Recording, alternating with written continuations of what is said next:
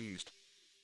If you guys enjoyed the intro or enjoy what you see here, go follow SM_battle_stories on Instagram or get some work done yourself. What is good, everybody? Welcome back to another MYDAMNTOYS video. Today I'm going to be doing my WWE Super Showdown 2018 full show review and results. I'm going to be taking you through the entire card, running through each match and telling you what exactly happened at the show. So with that being said, guys, let's go ahead and get started. Alright guys, so the show did open with a SmackDown Live Tag Team Championship match between the New Day and The Bar.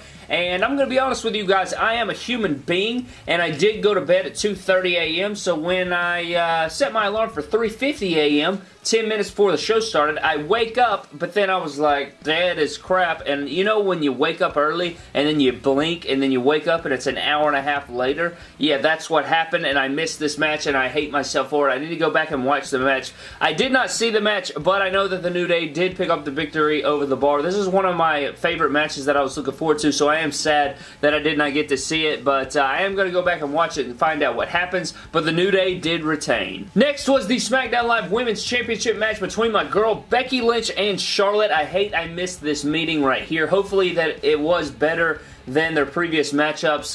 Again, another match that I wish I could have seen. Out of all of the terrible women's matches on this card, this one is the only one that wasn't really terrible when it was booked. So I hate that I did miss this one as well, but Becky Lynch did retain. We have not had any title changes thus far in the show. Would we see that change? Let's find out. Next up, we have my boy John Cena returning to the ring for the first time since the Greatest Royal Rumble, guys. And another matchup missed because I did miss a whole hour of the show, so I did miss this matchup as well. I hate it, but I did see where he wore that terrible t-shirt, and they did pick up the victory. Bobby Lashley and John Cena did pick up the win over Elias and KO. You know, they weren't going to let my boy lose in his return match. It just wasn't happening. You know, they're really high on Bobby Lashley, and it only makes sense here. I doubt this was the greatest classic in the world, but hopefully they delivered. I may go back and watch it later on, but John Cena and Bobby Lashley do defeat Elias and KO. Next up, we had a women's tag team match, guys, between Asuka and Naomi taking on the Iconics, and they indeed did give the hometown heroes the victory here. I did not expect that. I expected them to bury the people from their hometown. You know how they love to just destroy them in front of their families. So Asuka and Naomi did take the L here. This is right when I woke up, so I didn't really get to see the matchup. But the Iconics did pick up the victory. I was excited to see that. I think they deserve that victory, even though, you know, not just because it's their hometown. I think it just calls for it because Asuka and Naomi, like, what are they? Like, the Iconics, that's their thing. It does suck for Asuka and Naomi, though, because I think both of these ladies deserve way, way, way better than this, but, you know, it is what it is, and the Iconics pick up the dub. Next up, we had the no disqualification WWE Championship match between AJ Styles and Samoa Joe, and this was my first matchup that I actually got to sit down and watch all the way through, and I was excited for this one, guys. I don't think this was better than either of their previous matchups. At SummerSlam and Hell in a Cell, I felt more real. Maybe it was the crowd, or maybe it was just the general feel of the matchup. I felt like in those two matchups, you could literally feel the animosity in the arena. It just felt like a bigger deal, I guess. And not to take away from this matchup, because it was a good match, it just, I don't know, I wasn't feeling it 100%. Maybe it's because I just woke up or something, but I felt like it was a lot of, there was a lot of sloppiness in this match. I feel like there was a couple botches. You know, the chair, they did not get the chair all the way. I thought the 450 on Samoa Joe's leg looked a bit off. Like the camera angle, you couldn't really tell what AJ was trying to do, so it kind of looked like he just missed the 450, so I thought that was upset. I don't know. And the crowd really didn't react to it. It was weird, but I did enjoy this matchup, and I don't know where Samoa Joe goes from here, guys. He did come up short in this matchup against AJ Styles again, so it's looking like AJ Styles will move forward with a different competitor, and I guess we're going to find out later on in this day who that will be. Is it going to be Daniel Bryan or The Miz? But I did enjoy this matchup. It just didn't quite live up to the expectation, I guess, that I was putting on it. But Samoa Joe does fail once again, and AJ Styles is still your WWE Champion. Up next, ladies and gentlemen, we had a trash 6-women tag match between Ronda Rousey and the Bella Twins taking on the Riot Squad. And this is pretty much just your every single week Monday Night Raw 6-women tag match. I wish I could say something else about this match, guys, but these 6 women tags, just, I feel like I've seen them so many times in a row, and I've seen the Riot Squad take on the Bellas and another person, and just, it's just oversaturated. Like, I've seen it 162 million times, and I don't think I can take it again. Ronda Rousey and the Faces win. You knew it was going to happen. They're not going to have Ronda Rousey lose right now, and of course they love their Bella Twins. I thought we might have gotten a heel turn afterwards from Nikki Bella, you know, setting up the Ronda Rousey matchup at Evolution. That did not happen either, but the Riot Squad does get defeated, and I hate this for Ruby Riott. I'd like to see her go forward in a championship match with Ronda. I think, you know, that could actually bring some... I think that would be a worthy pay-per-view matchup to see. But I guess we'll have to see what happens on Monday Night Raw. Next up, we had the Cruiserweight Championship match between my boy Cedric Alexander taking on Buddy Murphy, guys. And my Christ, this match was just as good as I imagined. I wish they had a little bit more time, and this match would have been definitely over the top. But I enjoyed every single second of this matchup. You know, they came out 90-0. I really enjoyed all the spots we got in here. The lumbar check, my favorite finishing move in the WWE. My God, Cedric Alexander and Buddy Murphy, I knew they would deliver, and my God, did they.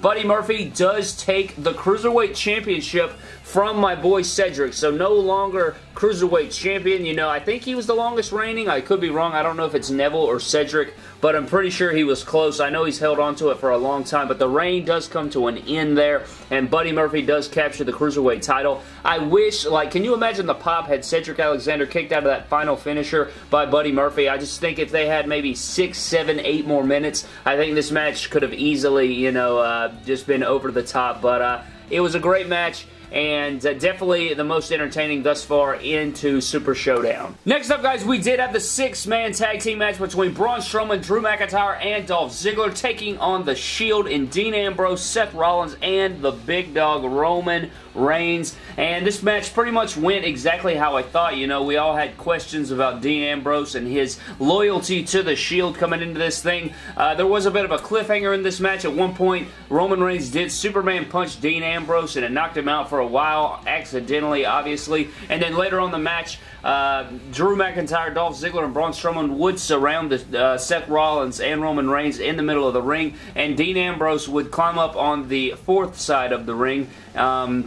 And they made it seem like he was going to jump, you know, the Shield, but then, of course, he didn't. And I think that, I don't think they're going to turn this man heel. After they acknowledged the heel turn and they made him say all those things on Monday Night Raw and all that stuff, I don't think they're going to do the heel turn anymore. The Shield do win this matchup, and I predicted that they would. I just didn't think that they would, you know, give it to him here. So the Shield does pick up the win over Drew, Dolph, and Braun. You know, is Dolph going to end up turning face? You know, he's eaten so many pins. So the question remains now, is Dolph Ziggler going to be the one that gets kicked out of the little faction of Drew McIntyre and Braun Strowman, or where they go from here? I guess we'll have to see on Monday Night Raw. But the Shield does win this 6-man tag team matchup. Next, ladies and gentlemen, we had the #1 contenders match for the WWE Championship between The Miz and Daniel Bryan. You know, this is their 3rd matchup. You know, we had their first matchup at SummerSlam. We had their mixed tag team match at Hell in a Cell. And then we had this trash of a match here at Super Showdown.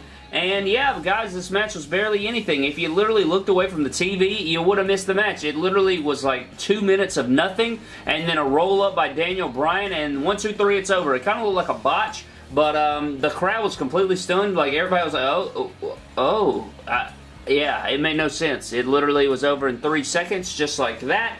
And Miz, I don't know where he goes from here. I thought this was a really ridiculous little thing that happened in this matchup, because now we have Crown Jewel, we have Daniel Bryan versus AJ Styles, which will be a good match, but, you know, I don't know. It's just weird. It'll be a better match than Miz versus AJ, but I don't know. I think this doesn't do well for the storyline. I guess we'll get probably a triple threat or fatal 4-way at the next pay-per-view. Not Crown Jewel, but the next pay-per-view, maybe we'll have a 4-way for the title or something. But yeah, nothing to this match, and yeah, roll up 1, 2, 3. And then we had our main event, guys, the last time ever, Undertaker taking on Triple H with Kane in his corner, and then of course the Heartbreak Kid in Triple H's corner. And I really didn't have very much, you know, very high expectations for this matchup, but I enjoyed it. I thought, you know, I thought it was better than Roman Reigns versus Undertaker at WrestleMania 33. I think that I think it over-delivered in my opinion. I think that, you know, it hit a lot harder than I expected. Of course, there were moments where it was slow. There was moments where, you know, it was a bit, you know, chaotic and it was a bit unclean and sort of botchy at times. But for the most part, I think they delivered. I enjoyed the match again. It had my attention the whole entire time. I thought the interaction between Kane and HBK and everybody in the match was awesome. The inclusion of the sledgehammer, the tables, the going through the crowd, everything, I thought it was amazing. And Triple H does end up winning after a combined set of moves. You know, we had a sledgehammer to the face of Undertaker, a sweet chin music, another sweet chin music, a pedigree, and they put down the Undertaker for the 1, 2, 3. After the matchup, all four men were in the ring, you know, celebrating, yada, yada, yada. Then Undertaker and Kane would attack HBK and Triple H, and they would put Shawn Michaels through the announce table, leading to their matchup at Survivor Series. I think that they're going to book one more match, Shawn Michaels versus Undertaker at Survivor Series, and hopefully that'll retire the Undertaker or something, guys. Maybe both men walk out after that. I think that would be, you know, nice. Maybe Shawn Michaels makes a stipulation that, you know, if he wins, then Undertaker must retire. I think that would be the best way to go here, but again, I thoroughly enjoyed this matchup. I thought it was good stuff. You know, not perfect by any means, but I still enjoyed it. But that pretty much does it for your Super Showdown review, guys. Thank you so very much for watching. Pretty much this show was worthless. Besides the main event and the Cruiserweight Championship match, there was literally no reason to watch this. It was basically just a regular live event. But I enjoyed, you know, the parts that I watched, I guess. You know, Cedric Alexander and Buddy Murphy was probably my favorite match. Then this one was a close second behind. But that does it for this review, guys. Thank you so much for watching. Subscribe to the channel for more epic WWE figure videos.